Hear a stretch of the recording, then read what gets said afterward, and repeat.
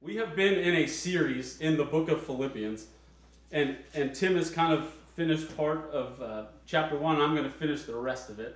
And today, where it's been going is that Paul has been encouraging the church in Philippi. He's been letting them know that he is encouraged by the partnership that they have with him, and also encouraging them that even in the midst of crazy circumstances and things that he did not intend to happen, as he's sitting in a Roman jail, as he is locked up and chained to people probably 24/7, the gospel message is continuing to spread in a way like they never could have anticipated.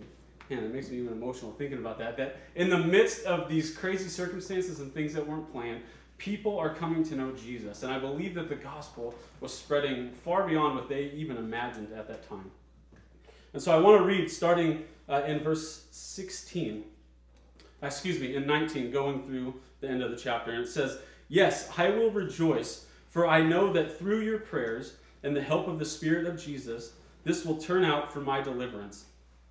As it is my eager expectation and hope that I will not be at all ashamed, but that with full courage, now as always, Christ will be honored in my body, whether by life or by death. For me to live is Christ, and to die is gain.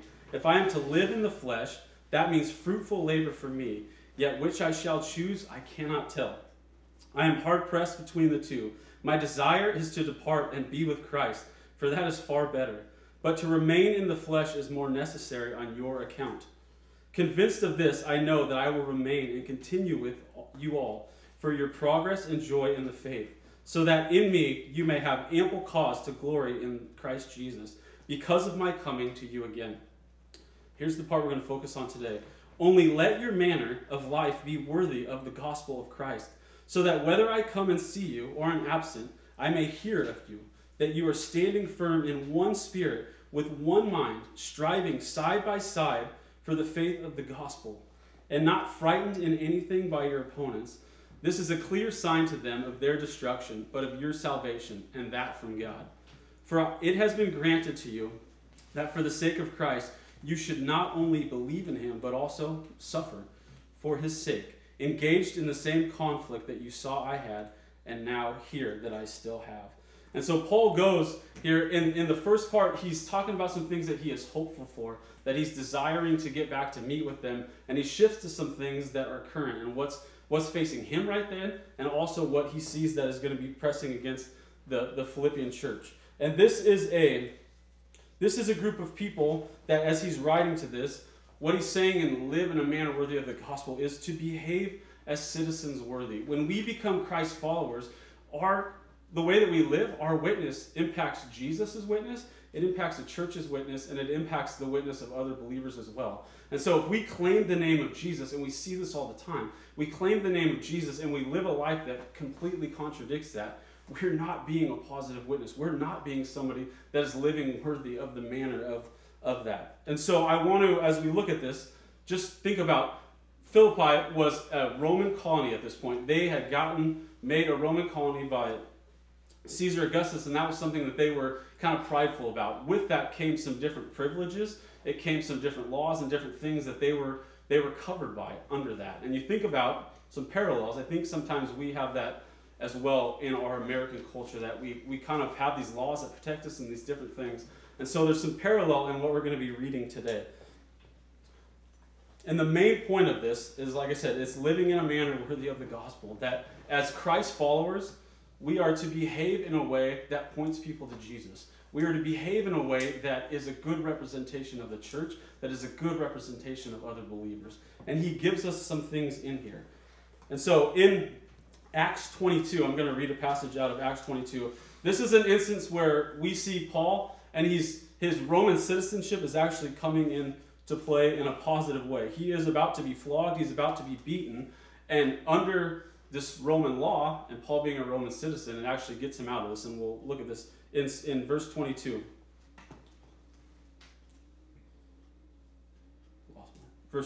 Chapter 22, verse 25.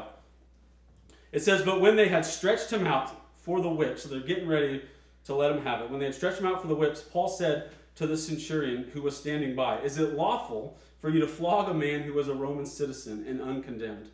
When the centurion heard this, he went to the tribune, and he said to him, "What are you about to do? For this man is a Roman citizen." So the tribune came and said to him, "Tell me, are you a Roman citizen?" And he said, "Yes." The tribune answered, "I bought this citizenship for a large sum." Paul said, "But I am a citizen by birth." So you see that there's corruption even in the midst of this.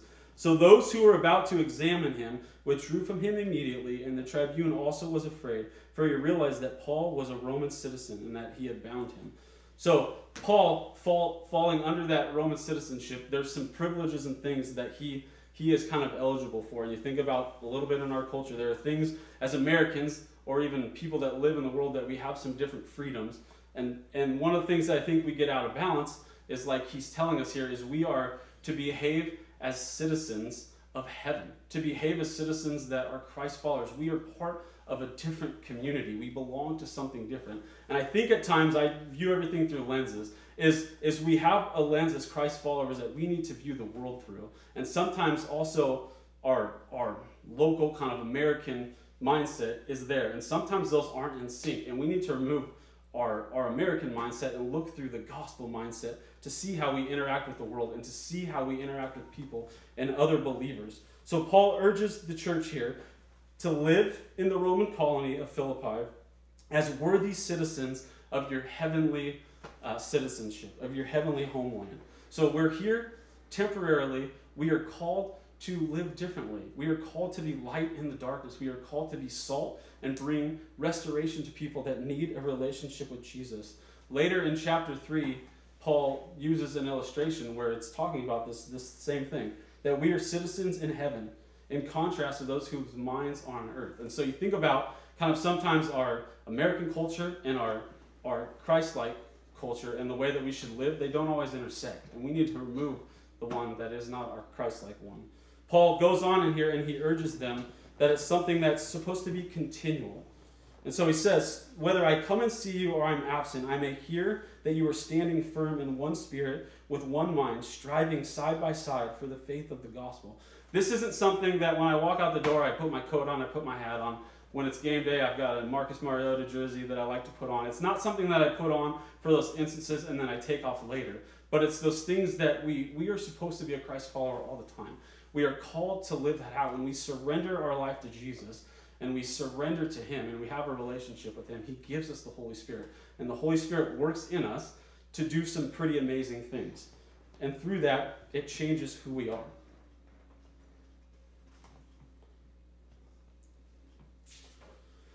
He also goes on in here, then he says, to stand firm and united in one spirit and one mind. And I would say kind of in a gospel mission. So whether I come to you or I'm absent, that I may hear that you are standing firm in one spirit, with one mind, striving side by side for the faith of the gospel, not frightened in anything by your opponents. This is a clear sign of them, of their destruction, but of your salvation that is from God. What does it look like for a community of people, a community of believers, to be one in spirit? What does that look like? I want to flip over and look in Galatians 5. And I think that when you look at Galatians 5 and this passage that I read, if you have a community of people, a church of people, the church globally that lives this out, you're going to have a church that is united in spirit. Move my marker. 5, starting in verse 16. It says, "But I say, walk by the Spirit, and you will not gratify the desires of the flesh. For the desires of the flesh are against the Spirit, and the desires of the Spirit are against the flesh. For these are opposed to each other, to keep you from doing the things that you want to do. But if you are led by the Spirit, you are not under the law. Now the works of the flesh are evident: sexual immorality, impurity, sensuality, idolatry, sorcery, enmity, strife, jealousy, fits of anger, rivalries, dissension, divisions, envy, drunkenness, orgies, and things like this. I warn you, as I warned you before, that those who do such things will not inherit the kingdom of God. But the fruit of the Spirit," if we have a community of people that live this out, the fruit of the Spirit is love, joy, peace, patience, kindness, goodness, faithfulness, gentleness, self-control. Against such things there is no law. So when we look at, we are here in America, most of you that are hearing this, we have laws, but guess what? You can love, and that's not going to break any laws. You can be kind, and that's not going to break any laws. We can be patient, and that's not going to be breaking any laws. So there's no laws. And those who belong to Christ Jesus have been crucified in the flesh with his passions and desires. If we live by the Spirit, let us also keep in step with the Spirit. Let us not become conceited, provoking one another, envying one another. When you look at the opposites here, you've got the flesh, which is really self-focused. It's about kind of instant gratification. And then you've got the Spirit, which is focused outward on other people. And so we sometimes, in the midst of groups and people, I know even sometimes with my wife that there are times that we are in harmony and we are in sync, and there are sometimes that there's issues that are going on. And it's evident to the people around us. I know there are times that we show up to church back when we could meet, and it's been a hard Sunday trying to get the boys ready, get out of the house, and we're kind of at odds. We roll up into the parking lot, and it's like we kind of look at each other and put our game face on and go in. Does that mean that we are all perfect? No, it doesn't. We sometimes will share that, but there's a difference in being in harmony and really people seeing that, and when there's struggle and tension. We as Christ followers, as the church, we need to be one in spirit. We need to be living this out. Right now, in our culture and in the things that are happening, there's probably never a better time, I think, than to refocus on this and to look at this. And that last song that we sang talked about his willingness to go after those people and to love them and to suffer because he desires to see people come into a relationship with him. And we look at what is going on in our culture, within the church, within different things. There is division, there's dissension, there's things that are happening that people are angry and hurting. And we need to live this out in our lives, in our homes, in our workplaces, in our church community, and in our community. If we take love and kindness and peace and gentleness to those people that maybe see things differently than us, and we hear what it is that they have to say, that's going to impact. Recently there was a protest here in Malala, and not saying one side or the other, but I ended up driving through it, and you had one group on one side and one group on the other, and they're just yelling at each other. And as I look, I know those people on each side, they have a desire to say that something is right. But is just yelling at each other going to solve anything? It's not. I don't think it's going to. If you were to maybe pull somebody aside and try to have a conversation and hear the reason for it and hear the heart behind it and listen to them and have some kindness in the midst of it and have some love, you might get somewhere. And so the second part that he says is we are supposed to be unified in spirit, but then we're also supposed to be unified in mind. As we accept a relationship with Jesus, as we surrender our life to him, we're given the Holy Spirit. The Holy Spirit works in us if we allow him to make some incredible change in our life. And so we begin to see this fruit flowing out of us. We see that fruit and it's changing us. It doesn't happen instantly, but it happens over time as we mature in our relationship with Christ. Our mindset also changes. And so if we're unified in spirit and the Holy Spirit is working in us and we all have that same, we're unified, our mindset changes too. Romans 12:2, it says, "Do not be conformed to this world, but be transformed by the renewal of your mind, that by testing you may discern what is the will of God, what is good and acceptable and perfect." As the Spirit of God works in our life, our mindset changes. And again, I talk about with marriage, I realize I still am a pretty selfish person.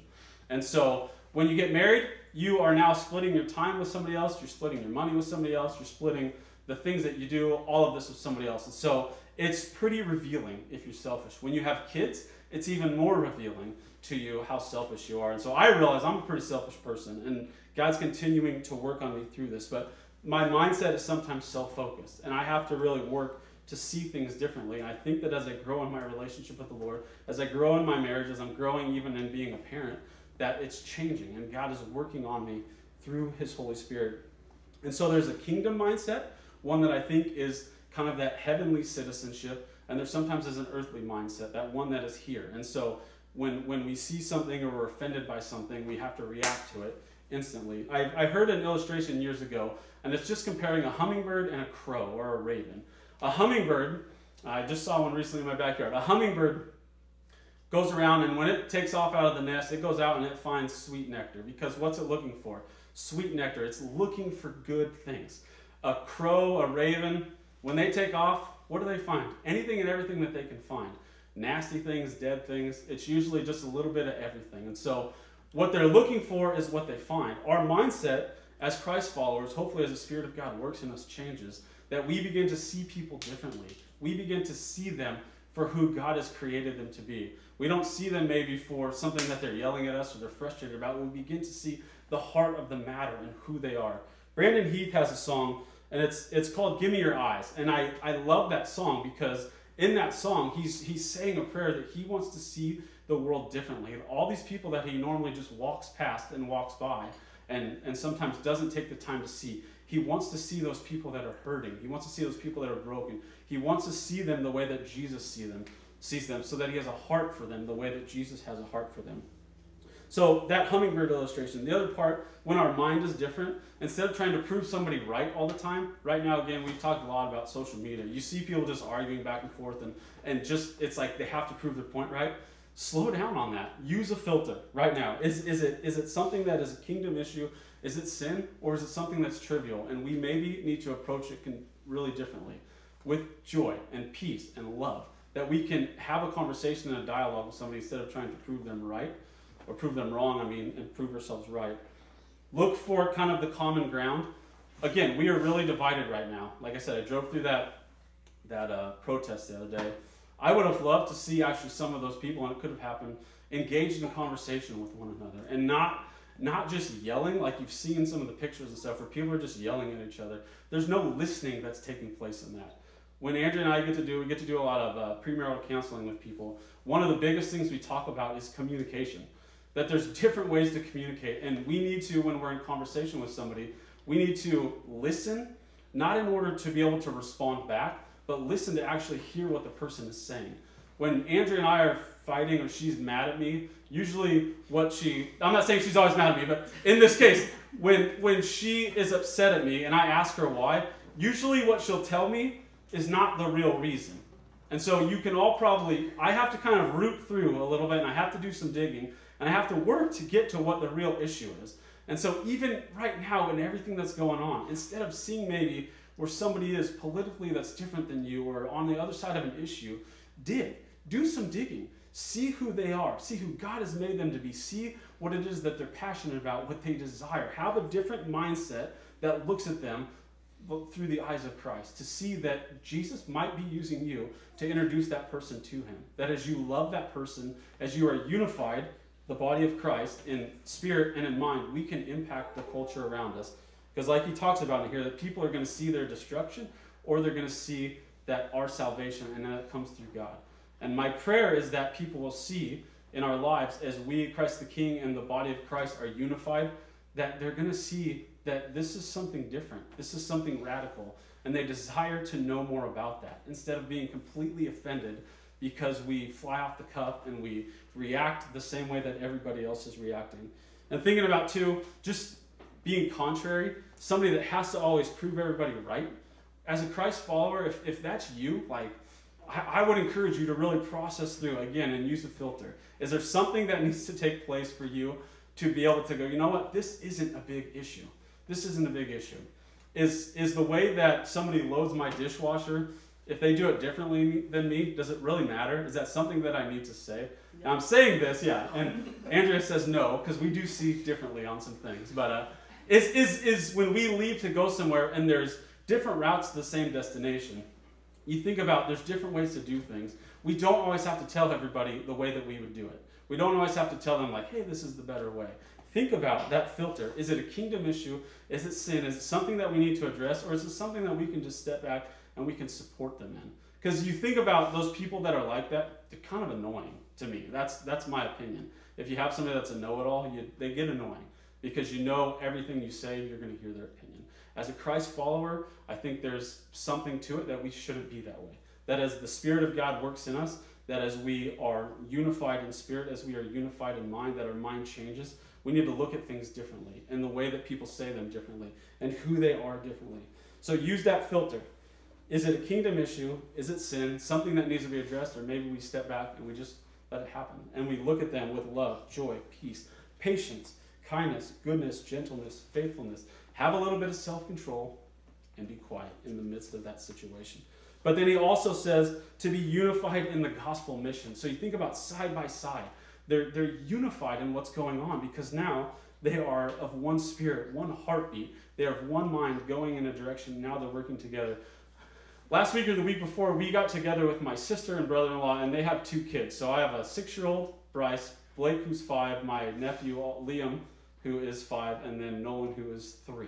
So the 4 of these little boys picked up like a 10-foot stick. It was like a small tree, actually. And they were running around this park, all of them holding on to the stick. And you can imagine what was happening in the midst of this because every one of them wanted to be in charge. You have 2 older brothers in the midst of this that are used to telling their little brother what to do. And so initially this stick is just going every which way, and it just depended on what was going on and who was getting the momentum that they were going all over the place. And poor little Nolan's just holding on to it, trying not to get taken out. And eventually they coordinated what they were trying to do, and they were like using it as a ramrod into the fence that they were trying to take down a chain link fence. They're not big enough to do it, but that's the same kind of idea here, is sometimes when we aren't unified in spirit, when we're not taking the time to study God's word, when we're not taking the time to allow him to change us and allow him to change our mindset, we're out of sync just like that. And instead of being unified in the direction of where we're going with the mission of the gospel, it looks like chaos. And I think we see that a little bit right now. I think at Christ the King, we have a pretty good culture, and we have a pretty healthy culture where we can address things and work through things, and there's a lot of love and grace in the midst of that. And so I just encourage that we continue to be that way. But looking at this situation, unified in the mission of the gospel. So one spirit, one mind, working together, we can have a huge impact in our community locally and globally. One of the cool things right now is, I think Tim talked about this a little bit, but as we've had to make changes, shifts, things that we weren't expecting or anticipating to do, that God is using it. Just like when Paul is in jail here in Rome, he is reaching people with the gospel in a situation that he didn't plan, that he probably never would have been without side of those circumstances taking place. It's cool. I get to see sometimes the backside of the Facebook live feed. We have people watching in Alaska. We have people that are tuning in from Washington, people from California, Texas, and even there's a few other states that are sprinkled in. So in the midst of what's going on, God has taken, and I think he's expanding the gospel message and the gospel reach. And so instead of us even at times all being there at Baker Prairie, we're now getting to meet, I've got a room full of people around me in a house church, and we get to encourage one another. And so our church has multiplied essentially, and the gospel message is, the reach is farther in the midst of this situation. So he's going into unified in spirit, in mind, really working together, but there's a reason for it. He's encouraging them that they can stand firm no matter what. They're not alone. They have each other. They have the example that he has set for them. And ultimately, Jesus and his death, burial, and resurrection on the cross, like that song before we just sang, that he was willing to suffer so that people would come to know him. He was an ultimate servant. 2 Corinthians 5:20, it says, "Therefore, we are ambassadors for Christ." The disciples telling people this. God making his appeal through us. We implore you on behalf of Christ, be reconciled to God. As we are unified, as we are one, as we have one heartbeat, and we are able to love the community around us and have a different approach to the way that we interact with people, my prayer is that people will be reconciled to God, that they will come to know who Jesus is, that they will come to a relationship with him, that the Spirit of God will work in them, and they can join in with the ministry of what is taking place.